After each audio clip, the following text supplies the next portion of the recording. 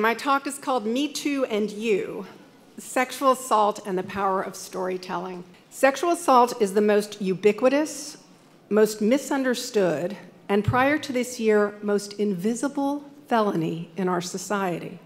As a survivor I am close with once told me, given our society's sexual assault statistics are 1 in 3 for women, either everyone here is either a survivor, related to or close friends with one, or related to and close friends with one and doesn't know it and may never.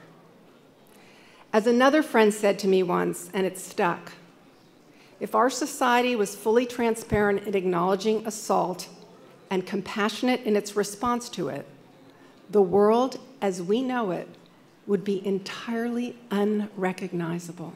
In 2006, I read an article in an online journal. It spoke about a handful of women who were each the victims of a crime while serving in our military. What was so surprising was not the brutality of the assaults themselves, but the fact that none of these women had recourse to an impartial system of justice. I called up the reporter and asked if the story had been picked up and gone wider. She said, much to her surprise, it had not. No one, she said, wanted to hear about it. No one was very interested. So Director Kirby Dick and I started doing our own investigations and uncovered that every day in our US military, according to DoD estimates, 49 women and men are sexually assaulted. Not overseas, not in the line of combat, not by the enemy, but right here on American soil, in the line of duty by their fellow soldiers. And when women would step up in good faith to report these crimes, they more often than not were disbelieved, themselves blamed, encouraged to stay silent so that the institution and its commanders could maintain an unblemished facade. And so they would attempt to bury their pain and confusedly return to work beside their assailants, often suffering recurring attacks until they, more often than not, would implode, not from the violence of the assaults themselves, but from the violence of the silence imposed on them, from their inability to speak and share, to be heard by their peers and community. After a good year plus of being unable to receive any funding for this film, we were told time and again that no one cared about women's stories. This is 2006. No one cared about rape stories, and really no one cared about women being raped in the military. The director and I just took a camera and went around the country talking to survivors. Their stories were harrowing and heartbreaking, each one uncannily echoing the others, even though each of these women had all served in different branches and during different decades in our military.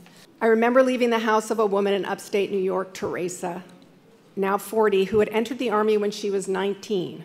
After telling me her story as I was leaving, she said, Amy, even if you don't end up making this documentary, or even if you end up making it and I'm not in it, thank you so much for coming to talk to me today, because you're the first person who ever believed me, who ever cared to listen.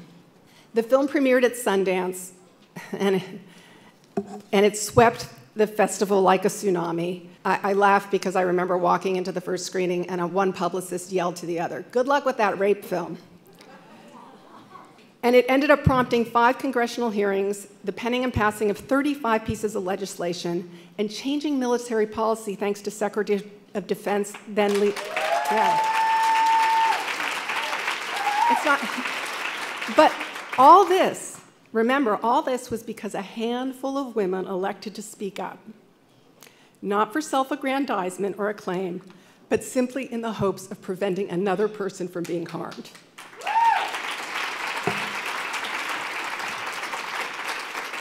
So we finished Invisible War and we started a campaign, obviously to raise these reforms, and we showed the film on campuses around the country. And what was so crazy about that was every time we showed the film on a campus, someone would come up to us and say, this happened to me here. This happened to me at Bowdoin. This happened to me at Harvard. This happened to me at UCSB. You don't need to go to the military for this. And we started then getting letters in our inboxes. Dear Ms. Ziering, dear Mr. Dick, will you please make a film about what's going on our campuses? So we stopped what we were working on, an entirely different project. We called our distributor and we pivoted and we started making a film about assault on our campuses, which ended up The Hunting Ground, which you just saw the clip from, which is a wrenching expose about the epidemic of rape on our campuses. And it also chronicled and captured in real time the student movement that had arisen to call it out and attempt to stem its proliferation.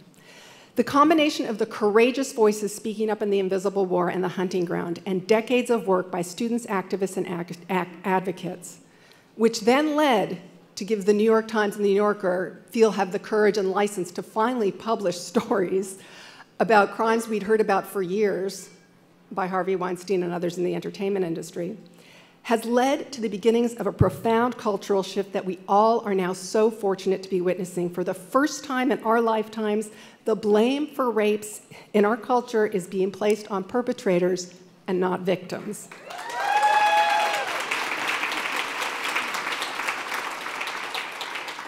What's so interesting to me about the genesis and genealogy of this narrative, that a small story in an online journal led to an expose by a team of filmmakers, which in turn led to a second expose because people having watched the first, is that it powerfully speaks to what you all are doing here at BlogHer.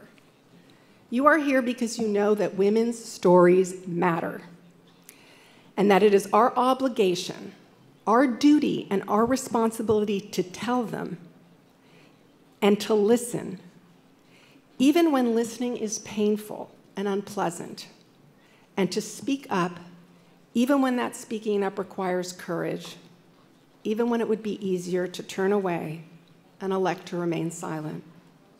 I'm in a small home in Berkeley getting ready to film an interview for The Hunting Ground.